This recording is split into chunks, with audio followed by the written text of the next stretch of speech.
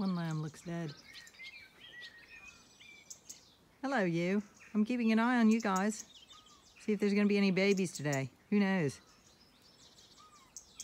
But there's one lamb that looks dead. You see it's just lying there. Passed out cold asleep. Mama's fine. What's up with you? Are you going to have a baby today? Feathers? Are you going to have a baby today? Or what about you, Oreo Bloom? You gonna have a baby? Poor little lamb. I don't want to wake it up. Let me see if I kick the gate. There we go. It's awake. Okay. That's so cruel of me, but you always want to make sure the lambs are alive. Poor baby. What a shock. Anyway, just so that you can see, that's what I'm keeping an eye on. The fig tree is leafing out beautifully. Beautiful fig leaves occurring. So hopefully we'll have figs later in the year.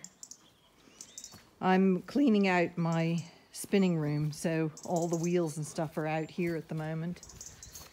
But what I am doing is potting on, doing light work because of my vaccine yesterday, and everybody says be careful, don't overdo it. So these are 2 tomatoes that were gifts to me. And so I'm potting them on into bigger pots. One is Gardener's Delight and one's Brad's Ooh Tomato. Not quite sure. I can't quite read my friend's writing. So that's what I'm doing here. I've potted on some other seedlings of flowers. This is the carrot bag for a certain person who is munching away very happily here. Aren't you? Munching away at her hay very happily. Sorry, no carrot. I can't feed you carrots every single time, or we'd run out of carrots. And it wouldn't be good for you anyway. Too many carrots. You'd turn into an orange pony. So I dip my freshly potted plants in that and let them drain. That's one of my rain barrels. And I have very cross birds. There must be something that's fledged in the yard. Do you hear them telling us off? You hear that chattering sound. So it means that there is a bird that's fledged somewhere here in the yard. We have the swallows flying overhead. I'm trying to see where the bird is so I know which kind it is. It might be a wren. There's 2 of them. You can see here the mother and the father.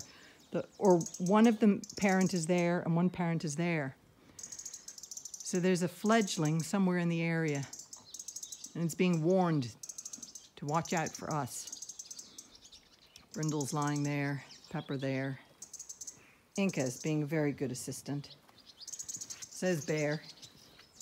So I'm going to get on to potting, keeping an eye on Alpaca, and listening to birds tell me off that they have babies somewhere here.